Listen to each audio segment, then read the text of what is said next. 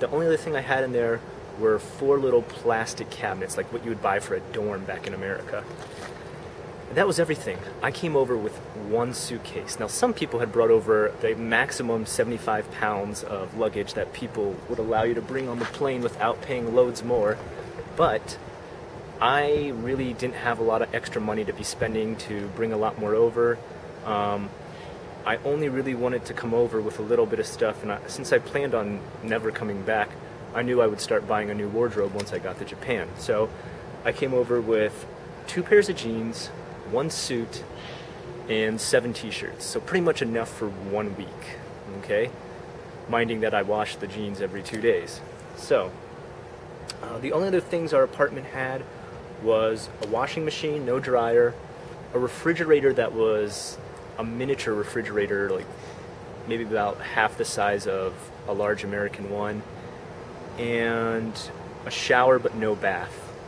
And that was about it. That was for 3, grown men.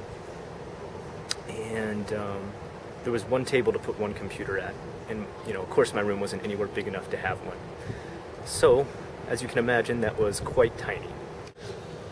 Anyway, some other things that I found a little disorienting when I first got to Japan was, I guess no one quite understands that absolutely no one speaks English. Also, one thing people don't understand, unless you teach a language, you don't realize how slow you have to speak that language for people who are just beginning to learn it. Now, this is nobody's fault, because not everybody works this kind of job. But being someone who works in a job where I teach English, I know I have to go slow sometimes with some of the students that are just starting to learn, so I speak slower.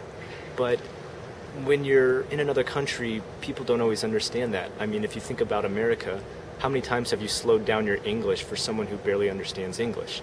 Well, it's the same in Japan. No one slows down to speak to you slower to help you understand the language.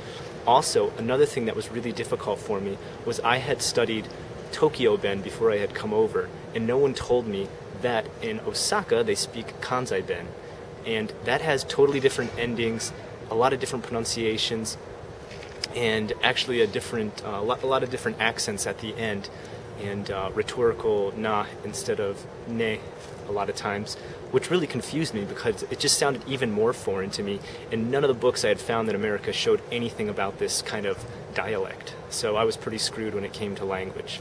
Still, one good thing I have to say is the first 3 months were pretty much like a wonderland. I was having the honeymoon period of my life with Japan. Every little thing was amazing, and everything I did I found wondrous. And all the time, I was finding something new. Every day I was learning something new, finding out something new. I think one thing that a lot of people don't realize is the first 3 months are going to be the best time that you have in Japan. After that, after you hit about 4 months, it just gets real, okay? You start to realize Japan is like any other country. People work hard every day. It has its problems, it has its pluses, it has its minuses, and it's a grind just like any place else. You got to wake up, you got to be on time. People expect you to work your job hard, diligently, and with respect. You need to learn the rules, the customs, and follow through with all the mannerisms that you would have in any job. Also, every job that you're going to work, there is going to be a language barrier. Almost any job you're going to work, there's going to be a language barrier unless you're absolutely fluent at Japanese. And it's not a language that you can just pick up really quick. Some people write to me and say, hey, Scott, I've been studying for 4 months. Do you think I'm about ready to come to Japan and speak Japanese? Well, how much have you spoken Japanese, like actually spoken Japanese with another person who's talking back to you in fluent Japanese? Until you experience that, you haven't really had that much experience with the language. I thought I knew quite a bit because I had studied for 6 months straight before I came here. When I finally got here, I could barely understand anything people were saying. Now, some people are going to learn faster and be able to listen faster than myself. I'm not the best at languages, I'll be the first to admit that.